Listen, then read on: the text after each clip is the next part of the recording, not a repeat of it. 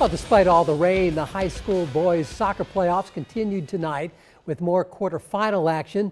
In Southern A, Falmouth hosted Deering. 6 minutes in, Falmouth's Tom Fitzgerald shows off some great footwork as he dribbles through the Deering defenders and sets up Nate Arentz to put the Yachtsmen on top 1-0.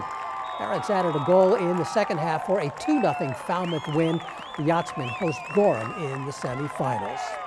In Southern B, Cape Elizabeth and rival Greeley. Cape up 1-0 in the second half.